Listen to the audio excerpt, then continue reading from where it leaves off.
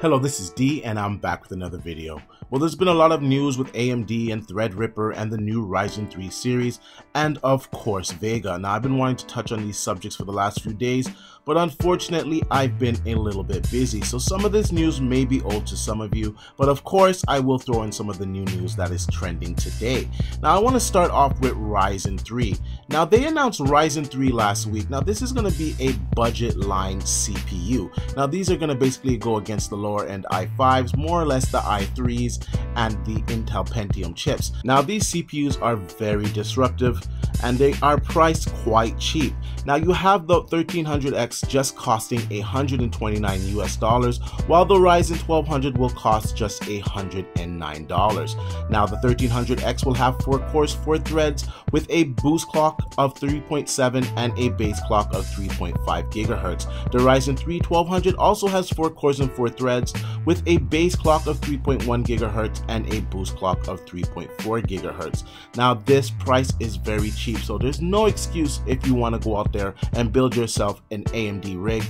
They have made it quite affordable. $129 for a 4-core 4-thread CPU is excellent, which is a great alternative to the Intel i3 and of course their Pentium line. Now, let's talk AMD's Threadripper. Now, Threadripper is also going to be very disruptive to Intel. Now, these are going to be going against the i9s, the X core line, and the 920X, which is just a $799 CPU. It offers a 12-core 24-thread with a base clock of 3.5 and a boost clock of 4.0 gigahertz. It absolutely thrashes Intel. Now, it thrashes all but their top of the line CPU, but their top of the line CPU will set you back a couple $1,000s. Now, to be fair, Intel does have a Core i9-7980XE, and it does have more cores than Threadripper. Now, it has 18 cores compared to the 1950X's 16 cores, and it has 36 threads compared to Threadripper's 32 threads. Now, they're both built on 14 nanometer technology, but Threadripper has 64 PCIe lanes available compared to the 44 that Intel makes available on their platform. Also, Threadripper has more L3 cache. It has 32 megabytes compared to the 24.75 megabytes on the Intel processor. Now, to be honest with you, Threadripper is amazing. It's a great value for your money. Now, the Intel Core i9-7980XE is priced at $2,000 compared to the $1,000 of the 1950X Threadripper chip. Now, do you want 18 cores for $1,000 more?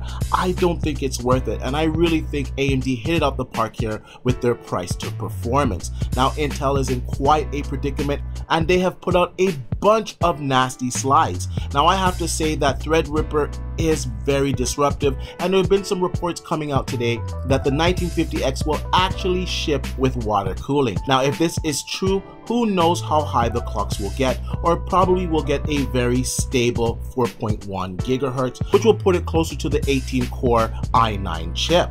AMD is really hitting it out the park here, and the evidence is in Intel's saltiness lately. Now, they had a presentation to their investors and they put up all these slides. Now, I'm going to run some of these slides on the screen here. Now, if you can see, they put their Intel Xeon processor, which is a $2,000 processor. I believe it's over $2,000 versus the AMD Ryzen 7 1800X, and they downclocked it too. Now, this is unbelievable that they would actually put something up like this and think that they would actually get away with it. Now, they also put some other slides up here. They said AMD Ryzen CPU game performance inhibited by lack of optimization. Now, they're talking about some of the launch issues that Ryzen had, and Intel, when they launched their i5s or their i7s, they had a few optimization problems as well, and of course patches were sent out to alleviate this. Now, since Ryzen has been released, they've released 2 patches for the BIOSes, and a lot of people are getting their RAMs running up at 3200 now. And also, it's been reported that the latest driver, which was yesterday, I believe it's 1.006A for the BIOSes, it has increased gaming performance by 5%. So Ryzen optimizations are still happening. Now, with the Threadripper line, the issues that were there with Ryzen 7 are not present. For gaming, it just blows Intel away. Now, they can't even use that excuse with Threadripper. Threadripper is not only priced lower than what Intel has to offer, it is giving a better performance apart from their top of the line CPU, which is over $2,000 and only offers 2 more cores.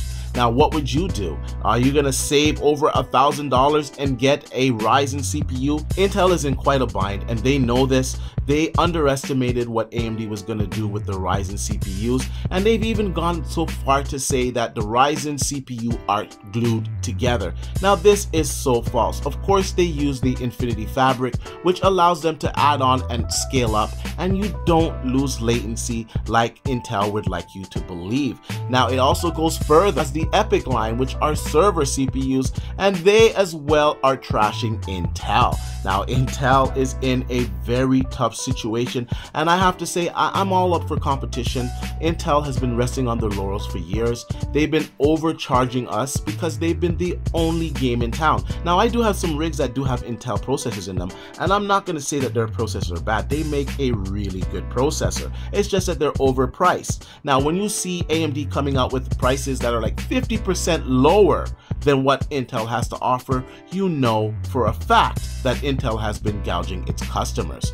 Now, I want to move on to some Vega news. Now, not too long ago, I did report on Vega, and I said that Vega would be launching with 3 different GPUs. Now, some other publications have confirmed this information from their insiders. Now, they said there will be a lower end Vega, which will be the XL. It'll be sporting 3,584 GCN cores, and there will also be an RX Vega XT and an RX Vega XTX. Now, each of them will have 4,096 GCN cores, and the only difference is that one is going to be air-cooled and the other will be liquid-cooled. Now, some other YouTubers out there did some benchmarks on the Frontier Edition. Now, we know that this is not a gaming card. However, we can get a general idea of how Vega will perform. Now, they tried the game mode on this card and it did absolutely nothing, which tells me that a lot of drivers are not in place. Now, I think we're going to get increased performance in the Vega GPUs that are dedicated for gamers. I think some drivers will come out to improve the performance, and of course there's been some leaked benchmarks that put it around the GTX 1080 levels. Now, I hope that it will be beating the GTX 1080. I hope it's somewhere in between the 1080 Ti and the 1080. Now, the prices I'm quite sure are going to be much lower than the competition, but they need to deliver on the performance. Now, Gamer Nexus did a teardown on the card, and he actually implemented some water cooling, and he got a 15 to 20% improvement in performance. Now, I think when these cards release to the public, I think AMD would have tweaked it a little bit, especially the top of the line water cooled card. So I think we will be getting an improvement in performance. Personally, I think it's going to be under the GTX 1080 Ti and above the GTX 1080. I hope they surprise us with performance really close to a GTX 1080 Ti. I am really impressed with what AMD is doing here. Now, I think that the Vega line, I'm quite hopeful that it will deliver, as we have been waiting it for quite a long time, and I think they just took their time to really optimize this. Now, we also got some news today that Samsung will be increasing its production of HBM2 memory to keep up with the demand of the GPUs. Now, I think Vega is going to be a hit. Now, Apple has signed on, and the Vega GPUs will be in the Apple computers. Now, the fact that Samsung will be increasing production on HBM2, it might make Vega affordable. Now, a lot of people are pegging Vega to be expensive because of HBM2 and because it's very hard to produce. Now, the fact that Samsung will be increasing production should help with the prices of Vega. Now, I'm really excited what AMD is doing here. I think it's phenomenal what they're doing with the CPU market. I think it's phenomenal that Threadripper is thrashing Intel, because nobody's really been able to beat Intel. Intel has been the only show in town for the longest time, and AMD has just been a spectator. Now they are in the game. They are competing with them in the server markets, they're competing with them in the high-end desktop market, and of course they're competing with them in the gaming sector. I personally will be getting a Ryzen 3 rig, and I will be putting it together on the channel.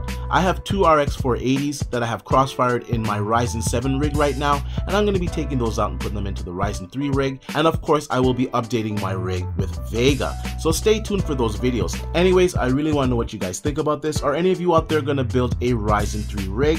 And how many of you out there are going to get Vega? And what do you guys think about Threadripper? Leave your comments down below. I ask you guys to like, share, and subscribe to the channel, and I'll see you guys on the next one.